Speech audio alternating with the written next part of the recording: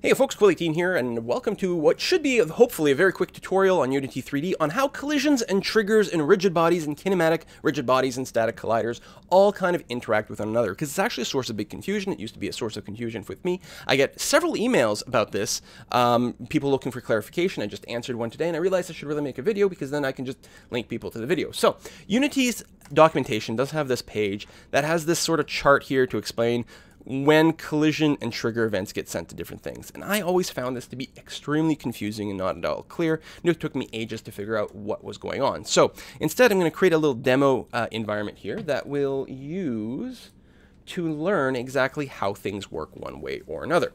So the most obvious thing to do, let's go and create a quick little scene with a cube here. I'm going to make the cube a little bit bigger. I'm going to center the cube, and then I'm going to give the cube a little bit of a tilt. I'm then going to add another game object called a sphere.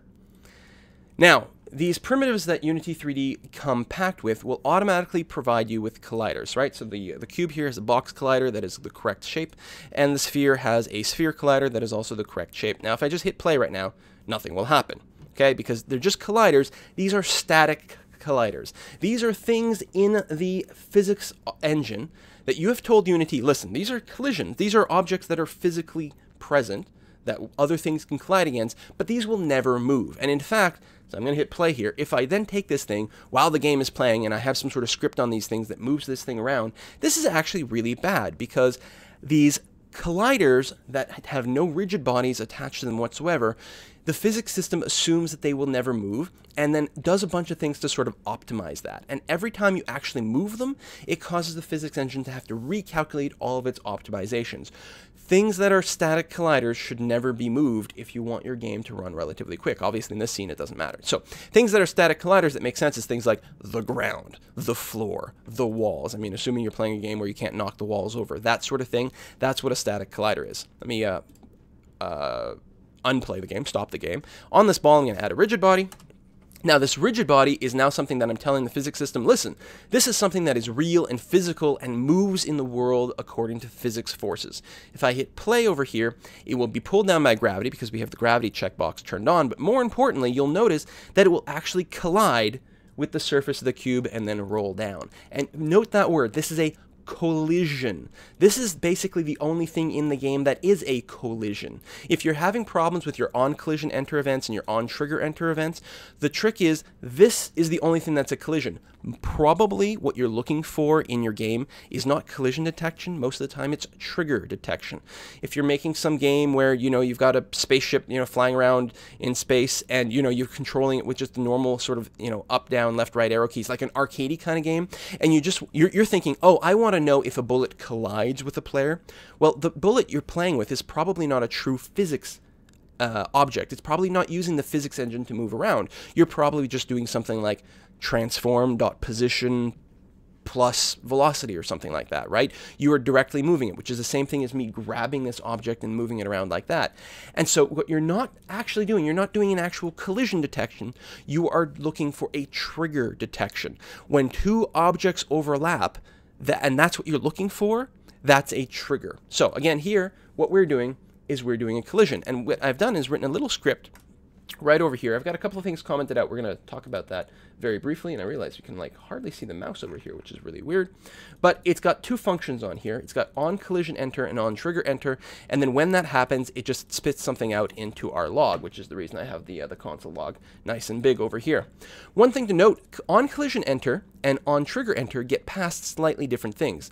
The collision, or on collision enter, gets past collision data, which includes all kinds of neat information, including exactly at what point, at what coordinate the collision literally happened. So, you know, the surface on surface touching point is what will be included in there as collision.contacts. Because it may have been touching in more than one place, for example. It also gets told the exact angle of the collision. That's the normal? Oh, contacts. In contacts, you get the point, which is where the actual point of the collision is, also the normal, which is the angle of the collision. Another really fun thing to play with in collision is the relative velocity, which tells you how hard the collision was, because you could have things take damage or shatter if the relative velocity is high enough, for example. It's very, very cool stuff. On the other hand, on trigger enter gets nothing like that. The only thing you get told is, here is the collider that is currently overlapping you. This is the thing that is in you, and that's all. You don't find out, you know, am I only touching a little? Is this thing like completely in the middle of me? I have no idea anything. It's just, this is the thing that is overlapping you. And that's the key phrase here. Collision is a physics collision. It's a bump. Trigger is an overlap. And depending on what you're doing, well, again, 90% of the time, this is all you need. You just need a game that responds to triggers and just use that for everything. Because you're probably not actually using the physics engine. So I'm going to throw that script on both of these objects, both my sphere and my cube, this collision tester. Again, the cube right now is a static collider. The sphere is a rigid body, a dynamic rigid body. So we're going to hit play, or a true rigid body. And now in the log, you can see that both objects were informed of the collision. And this is also true of the triggers. No matter what, if a trigger event fires or a collision event fires, both objects are notified. Now, you may not have a script on, say, this piece of floor here that actually responds to a collision, because the floor, because it doesn't move, may not give a crap, but, you know, technically the event fires for both, okay?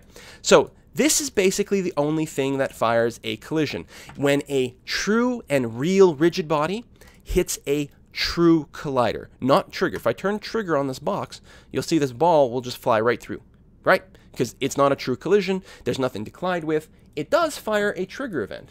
And again, both objects get notified about this, okay? So now this object here is not really a piece of floor. It's more like, in fact, it may not even be visible, right? You could easily imagine this cube. We might turn off the mesh render. It's some invisible area that you just want to trigger there when the player walks through it.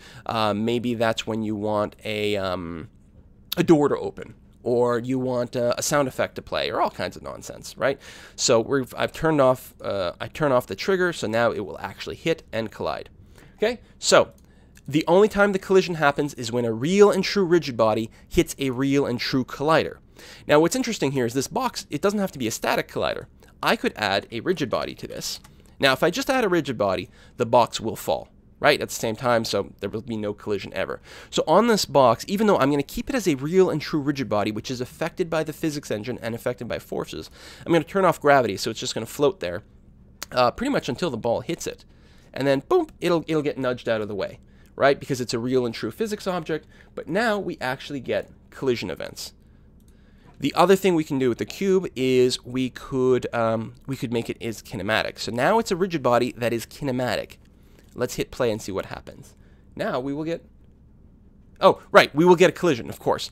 So what is the difference? We get a collision, but once again, the cube is not affected by forces. What is the difference between a kinematic rigid body and a static collider?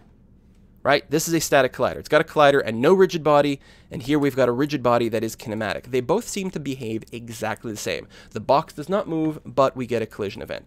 The difference is, with a static collider, we are telling the physics system this object will never move, so optimize for that. And with a kinematic rigid body, we're saying this object may move, so do a different type of optimization. Now it's totally fine that this box moves around. We will still get collisions. Now, what's really important to note, and we'll see here, on this sphere, we will set the sphere to be is kinematic. So now the sphere is no longer affected by physics forces, including gravity. Even though the check mark is on, physics forces do not affect the sphere. Let's go and talk about our script over here. You'll notice I've got a function over here, some fixed update that can move my object. And I apologize for background noise. It's the holidays. We've got 300 people in the house, and they all decide to make noise every time I record a video. So, okay. If you have a real and true rigid body, okay, a real and true rigid body, not kinematic, not anything, the only way you should move this object is by adding forces. Explosive forces, force at position, relative force, relative torque, and you can't quite see it, but there's also add torque as well. This is how you should move real and true rigid bodies. You should give them some force, some actual physicsy force, and that's how the movement should occur. You should never directly move something, and by directly move something, I mean doing something like this dot transform dot position plus, or plus equals some vector, vector 3 dot forward. This is directly moving an object, ignoring the physics system, and this is never what you want to do with real and true rigid bodies because it ignores the physics system. So why you're using a real and true rigid body if you're not using the physics system, and weird things will happen. This is not good. So you don't do this. Also, if the thing has a rigid body, you can even directly update the position that way. That is a perfectly valid. As far as I can tell, these two things do exactly the same, in that they're both bad to do on a true and real rigid body, and these are both the way that you move an object that is not a real and true rigid body. If the thing has no rigid body component at all, clearly this will generate an error because it will not have a rigid body. So you can use this for just sort of non-rigid body objects. But if it's a kinematic object, so if it's got a rigid body component but it is kinematic checked, as far as I can tell, both of these are totally equivalent to one another. Don't quote me on that, and certainly correct me in the comments if I'm wrong. And transform.translate is exactly the thing as this line. It just, I don't know, for some reason I feel it looks sexier for some silly reason. Okay, exactly. These two are perfectly equivalent. Transform.translate does ask if you want to use world space or not, right? So space, space dot, whether we're moving relative to ourselves or relative to world space. You know what? I should have just done it this way. Sorry for the confusion. Anyway, moving on. So what I'm doing is I'm going to do a test here. If the object has no rigid body, or if it has a kinematic rigid body, then I'm allowed to move it this way. Else, right, only move this object with stuff like this dot rigid body dot add force, you know, with stuff in there. That's the only way you should be moving this object. All right, so now I've got that. Let's go back to our situation over here. So right now, both my objects are kinematic rigid bodies. And if I hit play, right now they're not going to be affected by any forces whatsoever, so nothing happens. But what I can do is I can manually move things this way. This is actually perfectly fine. You'll see when I go into the cube here. Really? Oh, right, of course, nothing happens. And that includes if I actually set a velocity here. So this is my script there. I've got that little space for velocity. If I hit play, it'll automatically move downwards, and nothing will happen. Why is that? Well, because both the sphere and the cube have a collider, but these are physics collisions, right? The actual, like, bang, something hits something else kind of collisions. What I need is a trigger. Set is trigger, and it doesn't matter which object is set to a trigger. As long as one of them is a trigger, the moment they intersect, the moment they overlap, they will both get the trigger message. So it doesn't matter if it's the sphere that's the trigger or the cube that's the trigger. The result will be exactly the same. Boom, there you go. And that's the same even if they're both triggers. Doesn't matter. Even if everything is a trigger, this works. So that's why the shortcut to making sort of generally everything more or less work probably the way you want it is probably to just have everything in your world be kinematic rigid bodies that have trigger sphere colliders, and then you will always get your sort of intersection messages. Again, don't think of them as collisions, think of them as intersections, think of them as overlap. So these work. This will also work if on the cube I remove the rigid body. So now the cube is back to a static collider.